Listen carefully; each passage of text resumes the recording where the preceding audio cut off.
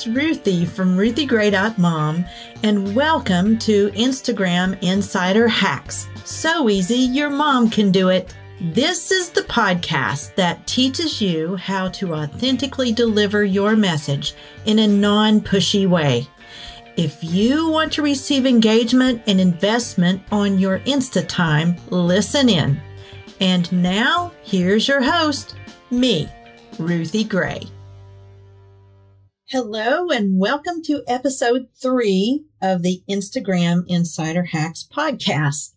I just want to take a moment to thank you for listening thus far. And for those of you who have left podcast reviews, I appreciate it. If you're enjoying this show and haven't left a review yet, I'd love for you to consider it. That would mean the world to me.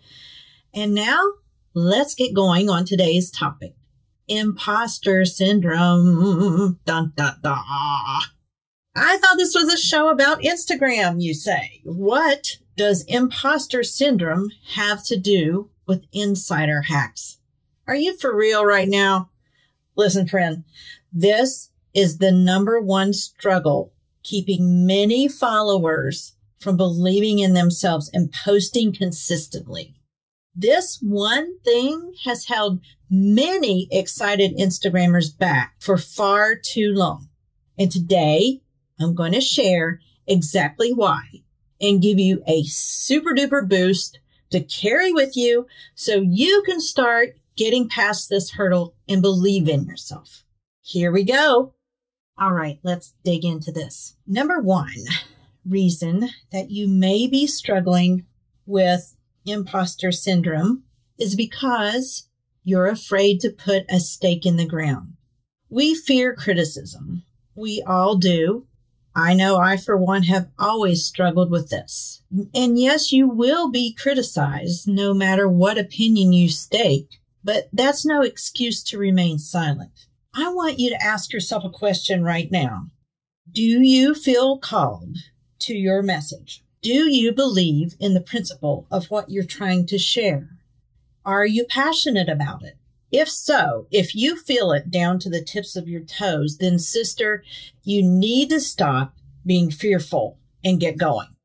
Now stay with me here because I know it sounds like I'm preaching and I'm not trying to do that. I am merely giving you the advice that I had to give myself to get going in this online industry. And I had to re-give myself this little speech in order to stop being fearful about podcasting. So stick with me. Number 2, you do not have to reveal everything about yourself on social media. Yes, there are creepers, and yes, weirdos are out there. Thankfully, they're in the minority, and so are trolls. You do need to share some of yourself, however, because everyone's interested in the person behind the account. And I'll talk more about how to know what to share in another episode. But for now, if you have opinions you want to keep to yourself, feel free to do that. You don't have to be wide open and share everything. If you're a foster parent and you need to be super careful about what you share, then be careful. If you have a particular routine, habit, or quirk that you don't feel comfortable with people knowing, then don't share it. Yes, social media should be social, but no, you don't have to uncover everything. Number 3, you are not the savior of the world, only the medium. Now, whether you're listening to this as a believer or not, I want you to know that I am, and I put my stake in the ground. Here it is. I believe that Jesus loves every soul and came to earth to die for our sins so that we can have peace with God.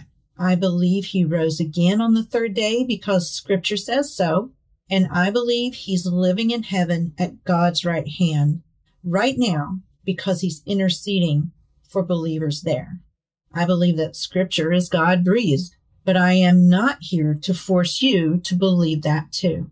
However, I do believe it's important for me to share this just so you know where I stand and where I'm coming from, and that I believe that Jesus loves you too.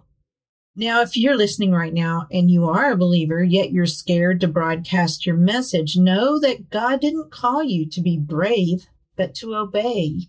That's why he told Joshua over and over again to be strong and courageous in defeating the Canaanites. I honestly don't think Joshua was naturally a brave person. I just think he was obedient. We aren't the savior. We're just the medium. No matter your stance on this, you have a message. You've felt called in the first place, whether you have a blog or a product or a book or whatever it is you're trying to do. You feel passionate about sharing this. So you got to get in there and get over yourself and start somewhere. Number 4, imperfect people need to hear from imperfect people. Your followers are not perfect, just like you. Who knows what inspiration you could be for someone who's thinking of stepping out in faith, whether in a podcast or writing a book or a blog, just like I just said, or sharing a product, or they believe in something they've created. Maybe you're an affiliate for a product that you feel passionate about. Maybe it's helped you. Maybe it's a health product or something like that. I don't care if you're Jasmine Star. I don't care if you're Jennifer Allwood. I don't even care if you're Lisa Turkhurst. You're flawed. These women know they are flawed. They don't even pretend to be perfect. Yet they've stepped out to broadcast their message. Why? So others can have hope that they can do social media or run a paint store or write an inspirational devotion or have their own business, whether it's brick and mortar or online. They've decided to get over themselves to help others, and probably because they wrestled with faults too. In fact, it's because they've wrestled with faults that they're sharing all of this with us. This is why I'm here too, by the way. I know my faults. I know them better than anyone else. I beat myself up a bazillion times throughout my life. I've had to learn to forgive myself and move on in spite of myself, in spite of maybe not doing it perfectly the first time. Actually, I will never do it right the first time or the second time or probably ever. I'm not doing this podcast perfectly either, and I've had to let go and stop retaping over myself. But every time I admit my flaws, my followers become more endeared to me. They say, "No way, me too." Stop thinking you need to be perfect, because that is not what your followers need from you. They need real. They need you. They need to know it's okay to be imperfect too. Moving on. Number 5, only you can speak the message like you can. Here's the thing. Listen carefully. I'm going to tell you something I heard years ago when I was trying to fight the call to blog and was scared out of my mind at the thought of my name being on Google. What do I have to say that hasn't already been said? And why would anyone listen to me? Listen, there are 1 zillion YouTubes, blogs, and social media courses out there on how to run Instagram right now. I am a small fish in a big pond. I have a smaller following than most people who teach on the subject, but I believe in my product, my service, and my voice, because when my followers and when my clients listen to me and follow direction, they connect with their ideal audience member, and they share my message with others who need to hear there is insta hope. I'm here to tell you that if you build your Instagram by engaging with organic followers and present yourself as authentic, your people will love you. Here's what I referred to that I heard years ago when I was telling myself my voice didn't matter. Only you can say it the way you can say it. That's it. There's only one you, and you are your brand. Listen, I'm a West Virginia gal with a hick accent. That's okay. It's my roots. I'm embracing. I like to laugh big and share funny things about my family on Instagram. My followers love it. My true followers do, the ones who get me. The rest can move on, and that's fine. In fact, it's better. I would rather have 100 true followers than 1,000 fake ones, or even 10,000. By the way, when your followers aren't engaged with your content, that plays into the algorithm and it actually hurts your reach. So you really want followers that are engaged anyway. So I share when I mess up. I share my health issues, but I share truth, joy, and encouragement and a whole lot of Instagram tips. This is who I am. Only you can speak your truth like you can. To sum this up, let's go over these points one more time. Number 1, don't be afraid to put a stake in the ground. Stand for something or you'll fall for everything. Let people know where you stand. And don't be afraid. Number 2, you do not have to reveal everything about yourself on social media. There are some things you can keep private.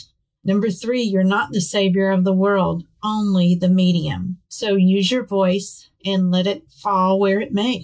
Number 4, imperfect people need to hear from imperfect people. We aren't perfect. Why pretend like we are? And number 5, only you can speak the message like you can.